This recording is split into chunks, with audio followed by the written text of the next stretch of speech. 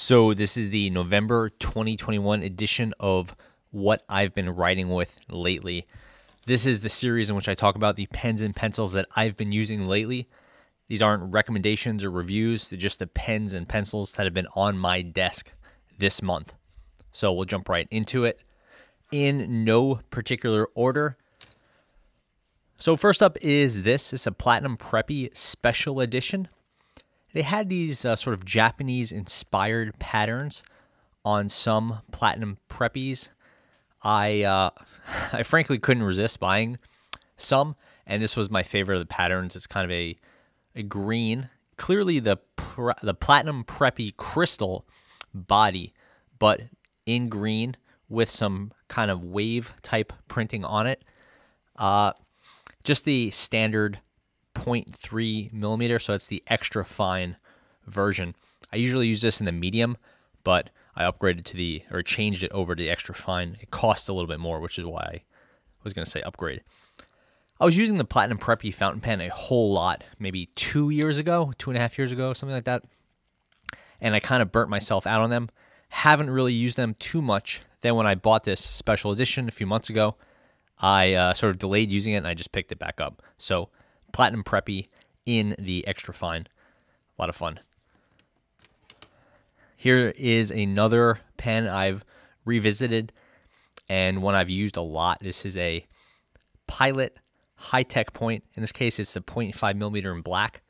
I usually go a little bit wider with these, but this is a really nice needle point or needle tip, whatever you want to call it, roller ball, liquid roller ball. This is very cool because it's refillable. It uses a Pilot style refill.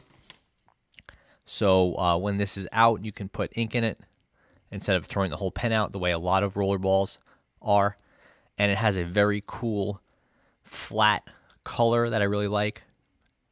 Very clean design. And this is an ink window, so you can know this pen is relatively new. I haven't really used it much. So it's the hi-tecpoint 0.5, just one of, if not my favorite, roller balls, although I typically go with the 0.7. They also have a, that's the V7 is the 0.7. They also have a V10, but they don't sell the hi-tecpoint cartridge in a V10. So, again, typically go with the V7. Here's a new one. This is called the Penco something. I forgot what it is. Penco portable pen or pocket pen or something like that. And it's a tiny little pocket-style pen in this kind of cool color. It sells for about $6 or $7, as you can see there. Oh, they call it the Bullet Ballpoint Light. So there you go. Penco Perfection. Penco is just the name of the company. I don't think Perfection is the model or anything like that. And it's just a tiny little ballpoint that, just like the Kaweco or the Space Pen, the Fisher Space Pen Bullet, it will go into itself there. Very pocketable. And you can clip it this way. You could post it to make for nearly a full-size pen. This one is a pretty standard ballpoint. It has this little convertible D1 refill in here. So here you have basically a D1 refill. And then here you have a sort of a holder for the refill. So it lets you use I guess a non-standard size pen with a standard refill. And D1 is not my favorite refill size, but there's enough variety that you can find some pretty good D1 refills. I don't love this pen. This like little, these little shoulders here are kind of sharp, and it makes me not want to put it in my pocket. Same with over here. And just like there's better pocket pens out there for me. It reminds me a lot of this pen, which is the Fisher Space Pen, which I actually very much prefer, even though the Penco is a little bit more comfortable. It's very lightweight, so it kind of feels cheap, even though it's like a $6 or $7 pen. We'll do all the writing at the end. This is the Hauser XO. I bought maybe a 20 or 30 pack of these, 24 pack, something like that, a few months ago. And I just been using them a lot. I kind of threw them any place I needed a pen, and I didn't want to think about it. Like every room I go to has at least one of these somewhere. So I find myself writing all sorts of lists with them. It's a nice smooth ink, kind of like a Jetstream style ink. Not quite as good, but way better than it needs to be. And a little needle tip. These are cheap, very pocketable, nice. I think it's pretty cool looking pen. Smooth edges, so I don't have any problem throwing it into a pocket. And yeah, cheap enough that you could always have one nearby. So that's the Hauser XO. If you want an affordable pen, I've been really liking these.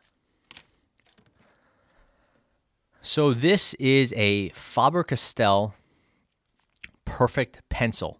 This one hasn't been sharpened yet, so I wanted to keep the original length because I didn't realize they were so short when I bought them, but I bought maybe a 6 or 10 pack, I'd say a 6-pack off of eBay, just because I wanted to try these pencils out. I'd heard a lot about the Grafavon Faber Castell or the Faber Castell Perfect Pencil.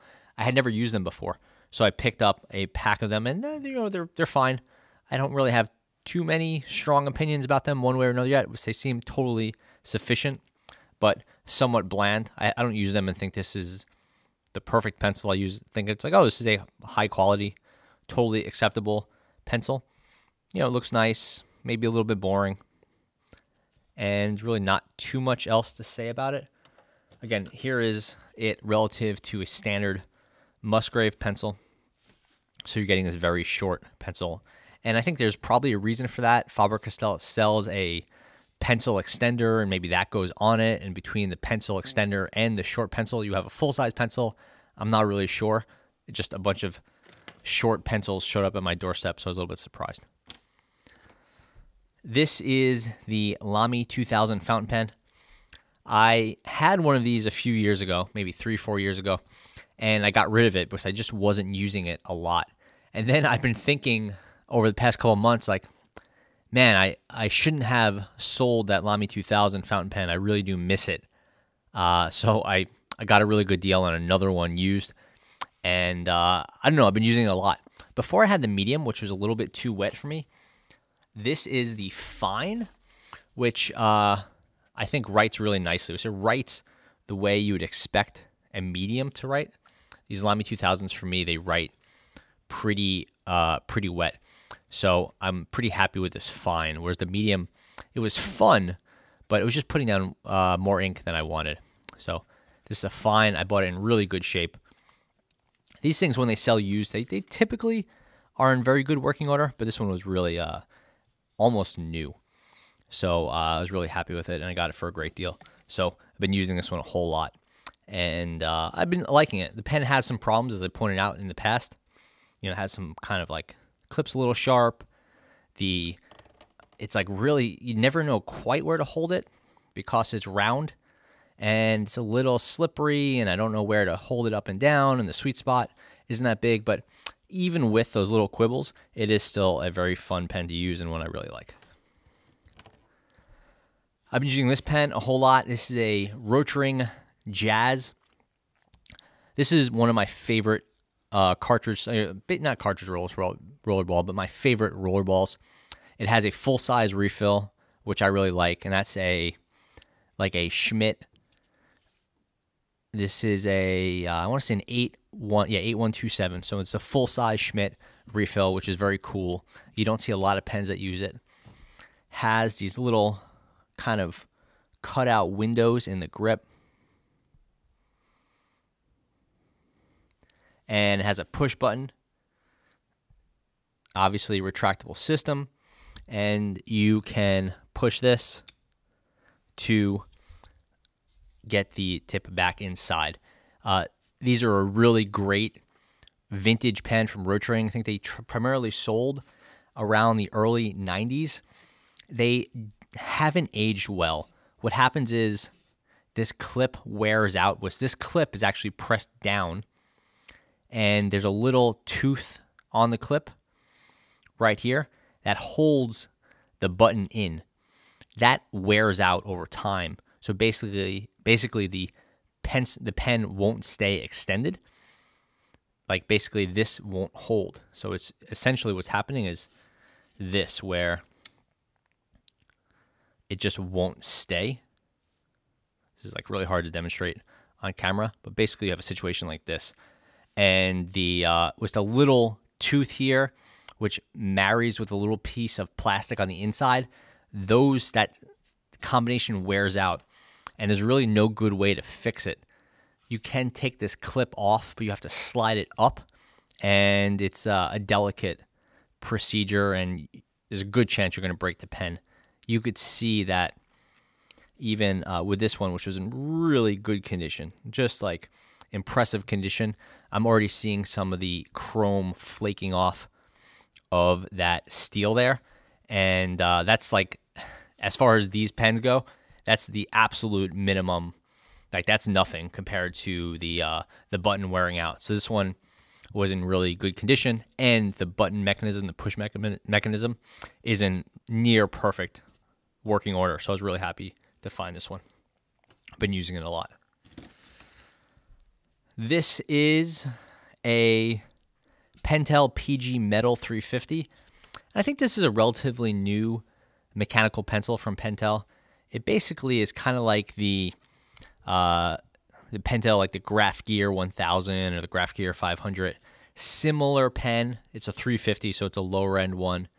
Very lightweight, plastic body, but it has the metal grip with sort of these raised little, it looks like a pill shape, but it's little raised pills and then the cutouts here. And this is just a fine mechanical pencil. I think this is a relatively new model, maybe from earlier in the year, something like that. And I've been pretty happy with it. No complaints, but it's nothing exceptional. And actually, I don't like the grip. So if you're buying it because the grip looks cool, I would say skip it and get something else. Lastly, I've been using this a little bit. This is a Pilot Razor Point. So very retro felt tip Pilot pen, marker, whatever you want to call it. I remember having these like way back in the day, and I never really thought too much about them, but I was on some sort of stationery store website, forget which one, and I saw one of these for like $3-4, maybe even less, maybe $2, and I picked it up. It's just very cool and retro, and it's been a lot of fun to use this. So that pretty much covers it. Pretty interesting month, but nothing too exceptional to write home about. Nothing to write home about, I guess. And do a couple quick writing samples right now in case anyone's interested. So first up, we have the marker felt tip. This is the Pilot, the Razor Point. This is like one of those felt tip pens that writes like a marker. You know, for me, it's like kind of like a micron. And, you know, if you use it too much on one end, it always kind of wears out. So you have to be careful with the felt tip. And keep going. This is that Preppy in the extra fine, which is the 0.3 millimeter. It's really the extra fine. This is a pen we've used many times on this channel. This is the Pilot hi-tecpoint, and it's the V5. The Penco with the standard ballpoint refill in it. It's kind of a skinny, you know, fine size ballpoint.